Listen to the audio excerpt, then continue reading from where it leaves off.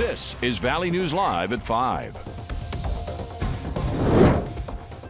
We begin tonight with breaking news. We're now learning that a 18-year-old missing autistic man has reportedly died. The Pembina County Sheriff's Office issued a silver alert last night to help find him. They told KFGO that Neo Kemel's body was found today in the Tongue River, which isn't far from his home. He was last seen around 10 last night near a property about 3 miles north of Cavalier.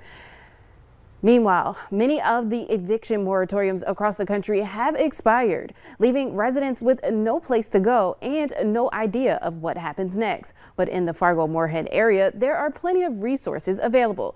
Valley News Team's Aaron Walling explains. Some eviction moratoriums have ended, which has led to an increase in evictions in the Fargo-Moorhead area, according to Lakes and Prairies Community Action. So oftentimes that looks like an eviction notice, utility disconnect. According to Emma Schmidt, there has been an increase this month with people needing help, whether that's through utilities being turned off or needing somewhere to live. About twice as many people have called than the previous months, so definitely an uptick in people looking for assistance. There are many resources available. Homeless shelters like Gladys Ray and New Life Center are open. Groups that can help with rental assistance and those that are willing to give people a helping hand. People have been through a lot of trauma these last couple of years especially. So being able to help support and contribute to the community and help people get back on their feet is a privilege.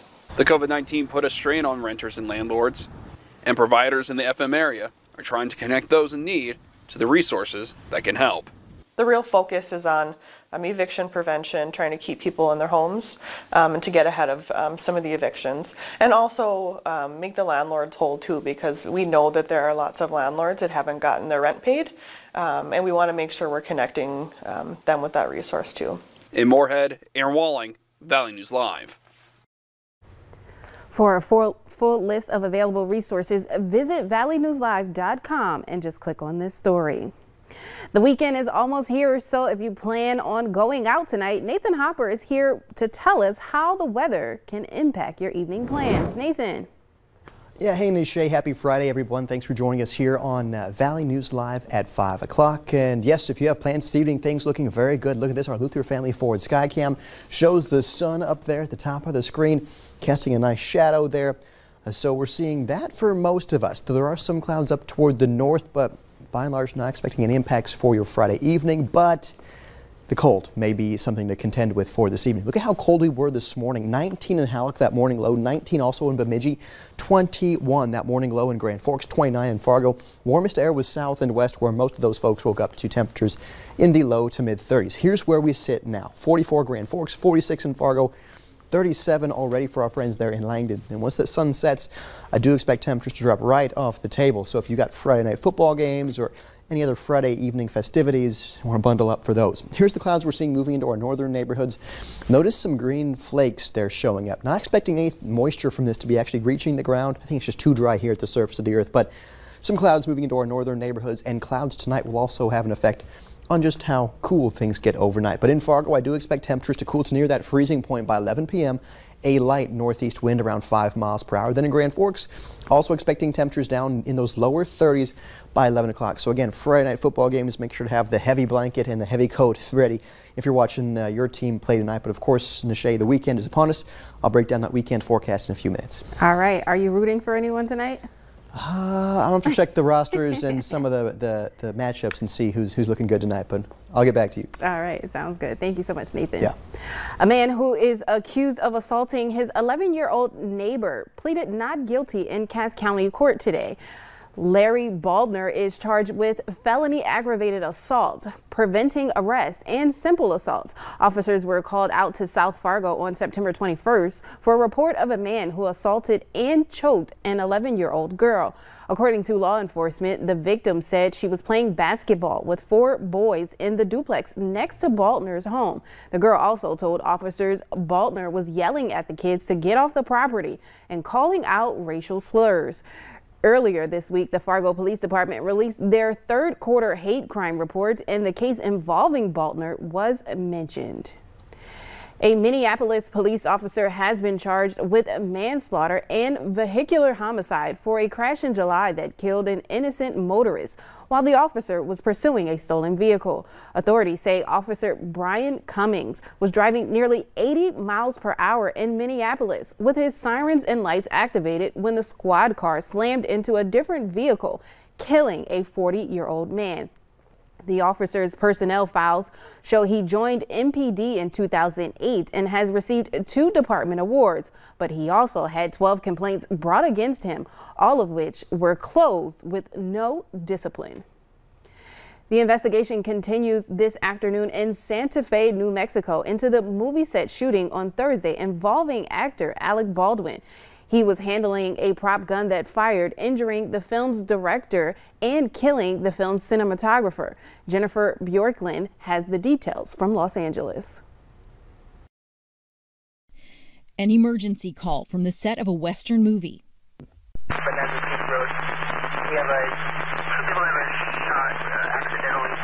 A prop gun discharged and mortally wounded cinematographer Halyna Hutchins, director of photography on the film Rust. She was taken by helicopter to a hospital but did not survive. A statement from her agent's office says the 42-year-old Hutchins was a ray of light, always smiling, always hopeful, and all those in her orbit knew what was coming as star director of photography, who would be a force to be reckoned with. Baldwin also offered his first comments this morning on Twitter, saying in part, "There are no words to convey my shock and sadness regarding the tragic accident that took the life of Halyna Hutchins, a wife, mother, and deeply admired colleague of ours." Also hospitalized from the shooting, director Joel Souza, but he was released today after treatment for undisclosed injuries. The investigators are looking into what kind of projectile came out of the prop gun. The scene, Bonanza Creek Ranch in New Mexico, where Hutchins just a few days ago posted this Instagram video with the caption, "One of the perks of shooting a Western is you get to ride horses on your days off." Actor Jeff Mead was on a different project nearby. Sheriffs came down, sit on another set. There was a live gun discharge. This has happened before, most notably in 1993. Actor Brandon Lee, son of icon Bruce Lee, was killed by a prop gun on the film The Crow. His death ruled accidental, and strict new protocols for prop firearms have been in place ever since. Jennifer Bjorklund, NBC News, Los Angeles. Rideshare company Lyft is now releasing some startling numbers in its first ever safety report. The 16-page document shows the company received about 4,100 reports of sexual assaults from 2017 through 2019. 360 of them were of rape, and there were 10 reported deaths from physical assaults. In recent years, Lyft has rolled out ways to contact 911 through the app and a feature that checks in with drivers or riders if it senses something doesn't seem right. A technical glitch caused several flight cancellations in North Dakota today. Hector International Airport told us they saw 7 flight cancellations for arrivals and departures in Fargo. The affected airlines included Delta, United, and others. And some flights today still show delays. According to a statement from Delta Airlines, a technical issue affected flights operated by Delta Connection partner SkyWest. Pfizer says kid-sized doses of its COVID vaccine are safe and more than 90% effective for children ages 5 to 11. That's according to trial results the drug maker released today. If approved, shots could go into kids' arms just in time for the holidays. There are roughly 28 million 5 to 11-year-olds in the country, and doctors say stopping the growing number of infections in kids is key. The FDA is set to review Pfizer's trial results next week and make a recommendation, followed by the CDC. But even if the shots are approved, many parents will still not be convinced. Unless it becomes at the point where it's mandatory in order for them to actually attend school, then obviously that's going to come down to the wire. Another tool in the fight, more than 30 million Americans can now get booster shots of the Moderna and Johnson & Johnson vaccines. The CDC will allow mix and matching boosters from any of the vaccines. Just like Pfizer, Moderna boosters are now allowed 6 months after getting the full vaccine dose. For Johnson & Johnson, anyone who got that single dose shot at least 2 months ago can get a booster. Meanwhile, the North Dakota Department of Health is opening up availability of booster shots to those who are 65 and older, those who have underlying health conditions or other eligibility. State officials say more than 36,000 North Dakotans have already received 3 doses of a COVID-19 vaccine. The Department of Health also says it placed an order for 10,200 doses of Pfizer's vaccine for children, pending its approval.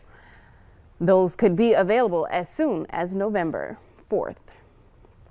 Governor Tim Walz's office says the state will now begin administering booster shots for those who are eligible.